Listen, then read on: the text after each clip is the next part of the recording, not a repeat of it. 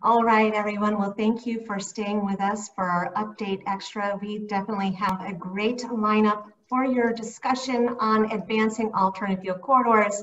Bonnie, if we can bring up those slides real quick, I'm just going to give a little context on why this conversation is so important and related to the work that CalSTART has been doing on advancing alternative fuel corridors.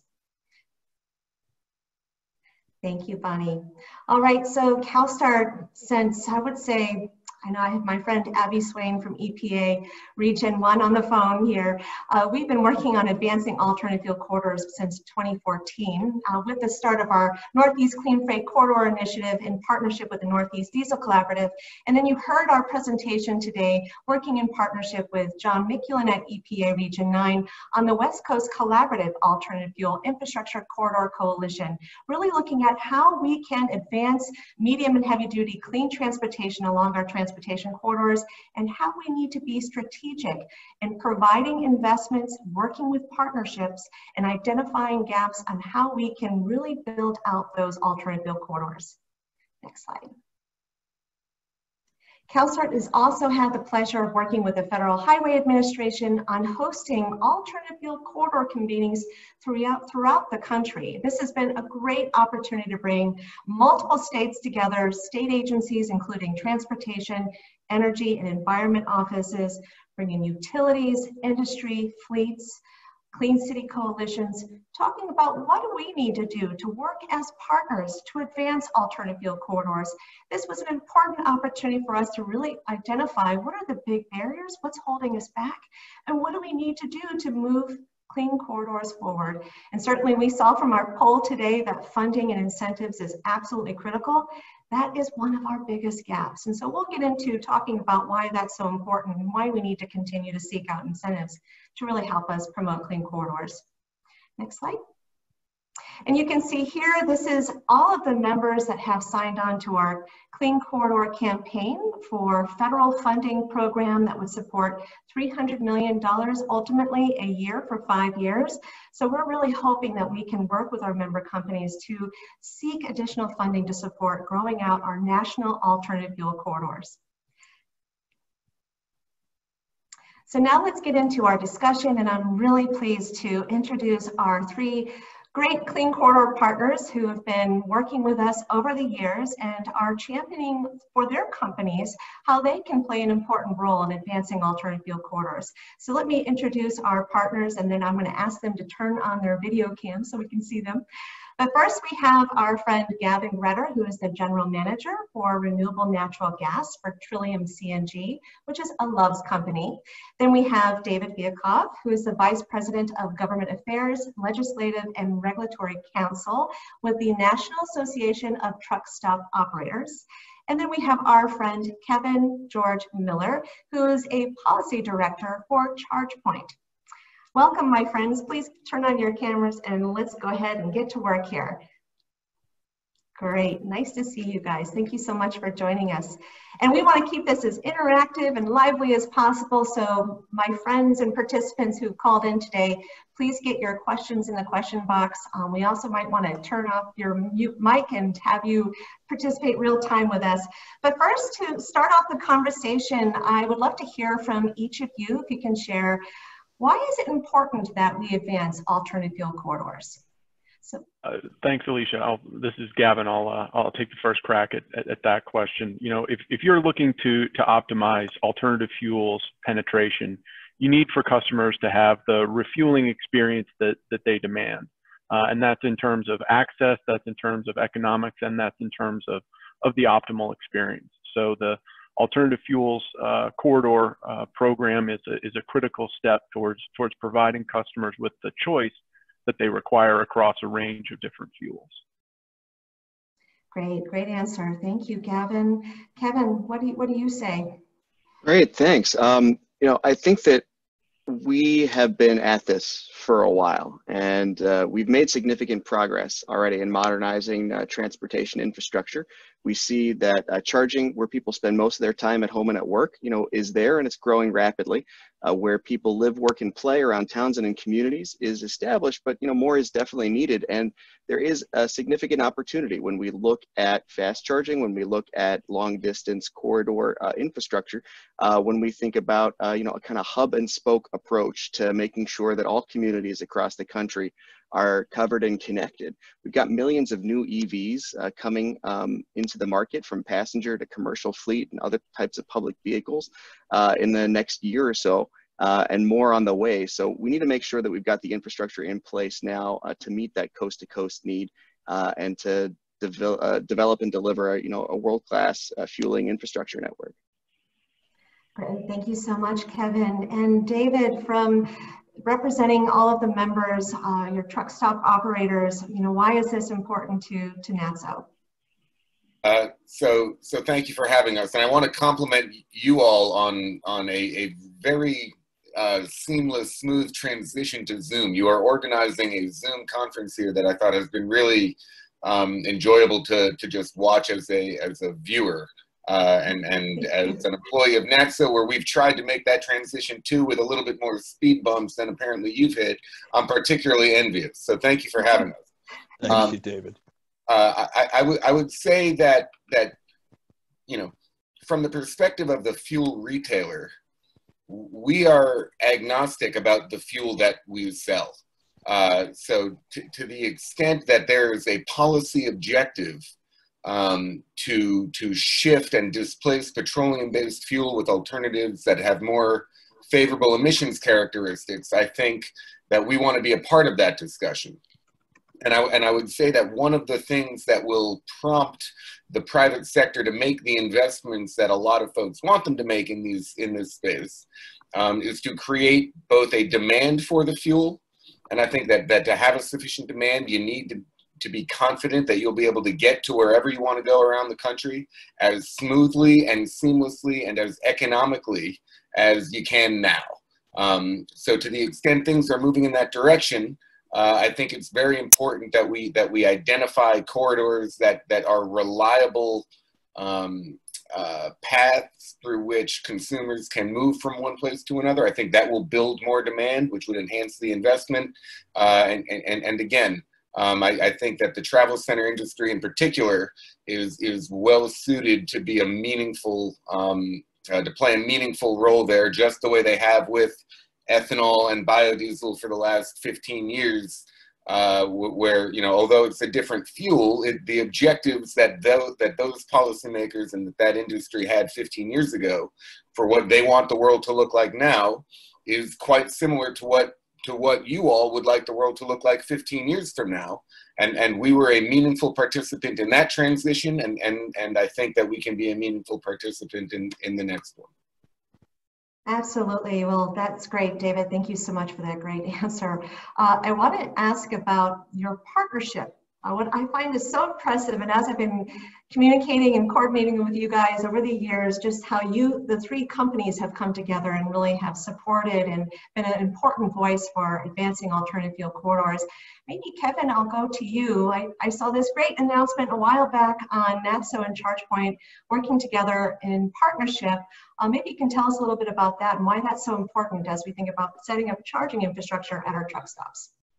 Sure, and thanks for the question. And I think that what's most exciting about the partnership that NATSO, ChargePoint, and with all of NATSO's member companies, Trillium has been a great partner, is that it's almost like a romantic comedy, right? Who is the partner in this industry that's been seen and made that connection with? And increasingly, we're seeing folks enter into the market and offer EV charging in a way that is exciting, that creates a significant opportunity and provides access to what the market is increasingly demanding. So ChargePoint and NATSO entered into an agreement where we'll be deploying critical charging infrastructure at more than 4,000 travel plazas and fuel stops around the country. All right, this is ultimately going to enable long distance electric travel for any EV on the road. And it'll create a new opportunity to generate a business for travel plazas and fuel stop owners alike. And so this is a commitment of $1 billion And it's a step in the right direction. And there are many steps that are yet to come. But we think that it's really a recognition of an increasing maturity of the market and an increasing acceptance of, the fact that, the drivetrain debate from ChargePoint's perspective is close to over, that EV is really here. And we know that folks, are going to continue to offer many different fueling options. And we just see this as a fantastic recognition and partnership. One of the things that's really struck me about the partnership and about how we really get this to happen right is that big tent strategy that, let's get multiple fuel options in there and give people comfort and choice, which is really what's been so interesting about the partnership I think that we've pulled together here and working with all of you. One question I would have, as you look at this, one of the justifications we've tried to make for federal and public funding here is, you do have to, we can debate chicken or egg, but you do have to give comfort to users and get ahead of that curve by getting the fueling infrastructure out there. And maybe to give some help to like station operators and others who maybe can't make the investment based on the pure market today, but want to be ready for the market as it develops. How do you guys view that in terms of the need for public funding to kind of bridge this gap? Well, that's a great question. I'm happy to take a stab at it. I think one of the things that's most important is not to just view this issue as public funding to get the infrastructure out there. I think we have to think about this comprehensively. You have to be able to get the infrastructure in the ground, but you also have to be able to turn it on and keep it on. And so what we think is really important is when you do have incentive programs to encourage private investment in the construction and operation of EV charging stations, it needs to be flexible enough to address the specific issues that are in front of owners and operators of charging stations from a capital perspective and an operating perspective. If you just install the stations and you don't address some of the challenges on the operating cost side, such as electricity rates that are going to be wildly different in not just every state, but in every utility service territory, you're going to ignore a significant challenge in the economics. And so what's exciting about some of the incentive programs that we've been talking about earlier in the program today is there is flexibility to allow for operating costs to be covered as well as capital costs, just so that we make sure that we're not making too many assumptions about how those incentives have to be used. The market is really creative, and we're going to come up with fantastic solutions, and making sure that we're allowing for that upfront is critically important. David, Gavin, your thoughts on this? Gavin, do you want to go or do you want me to go? You go first, please. Okay. I could see that in Gavin's eyes, that he wanted you to go first, David. Fair enough. I work for Gavin, so if Gavin's going to go first, then go first, I shall. So my perspective, and we've lived through this with biofuels, where there was a desire to get the private sector to invest in more dispensers that are compatible with higher biofuel blends than was the case before. And my view with incentives like that is that I think ultimately they're a little silly, because as a practical matter, if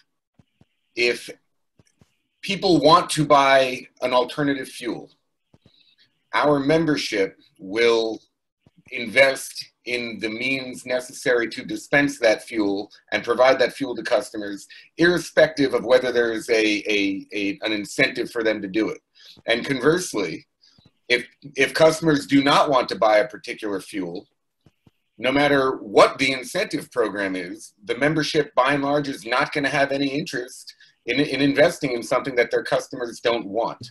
What I think we're seeing now is, to your point with the chicken and the egg, I think that in order to get to where we need to be in terms of, or where some folks want to be in terms of displacing petroleum-based fuel with electricity, you need to overcome the fact that traditional economic approach to investment is just not where it needs to be right now. So I think that policies that move the needle in the right direction in terms of making the economics work are helpful. But I view those as somewhat of a peripheral concern to the more direct macro piece, which is what is the market governing these transactions going to look like? What is the regulatory regime governing dispensing electricity into a vehicle going to look like? What is the role of utilities? Is there something that do my members conceivably, if you could snap your fingers and have every car on the road be electric tomorrow, would the rules of the road be such that my members can make money by selling electricity into vehicles? Those larger questions to me are far more significant, and over the long run will outweigh the relevance of the incentive programs that are designed to kind of keep things chugging along. But I think the larger regulatory debate to me is a more significant one that I spend more time on. Interesting point. Gavin, just any thoughts from you on this? You know, I think David raises a lot of really good points, and you know, for us, you know, we view these things as standalone opportunities, regardless of the fuel type, whether it's electric vehicles, CNG, biofuels, what have you. It always comes down to a matter of how much is it going to cost to put the infrastructure in the ground and to operate it, and what is the revenue that we can generate off of it, and how do we optimize the customer's experience to make sure that we maximize the volume that are going through our various refueling options. So, you know, the federal programs provide an interesting input into those economic models that we have to run. But from there, you know, it's a matter of how do they back off to let the market really create that optimal experience. Because I think David hits the nail right on the head. It's incumbent upon us as infrastructure providers to make sure that the customer is paying what they will expect to pay and can afford to pay across, you know, a larger budget conversation, but then also is the refueling experience the optimal one for them. If it's too slow, if it takes too long, if there's too many moving parts that a customer has to kind of become a de facto engineer, it's not really going to work for them. So we view it as sort of a standalone. I think that some government programs will help the introduction of that, but ultimately they're all going to have to stand on their own. Yeah, so it's a jump start or a kickstart of kind of this initial launch, and then start to shake out the regulatory and other issues that David was referring to, so we can really get a seamless network. Mm-hmm. Yeah, good replies, and thank you for your good feedback there, you guys. We did receive a good question from our friend Abby Swain with EPA Region 1, and her question is around, so the Ozone Transportation Commission that's led by the state air agencies in the Northeast and the Mid-Atlantic region has made NOx a priority for emission reductions for heavy-duty trucks. And she wanted to know just some good brainstorming that we could provide on what could a new network of truck charging infrastructure look like in the Ozone Transport Commission territory? So I don't know if David or Kevin, maybe you want to take that good question of Abby's. I would yield to Gavin. If I'm going first, I'm punting back to Gavin now. I'll let them work that out. Yeah. Kevin, have at it.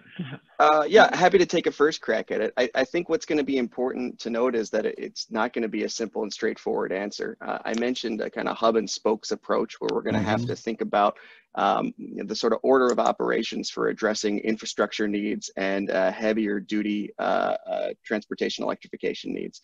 So, you know, in the same way that the light duty vehicle market evolved from shorter range, mostly urban focused charging to now significantly long distance, you know, cross country corridor charging, I think we're also going to see a working backwards from more urban depot-based deployments to support that, you know, last mile to last 5 miles to last 10 miles, working back to make sure that those infrastructure centers are covered, because a lot of fleets where we're going to see the most gains in this part of the market are going to be depot-based deployments by and large.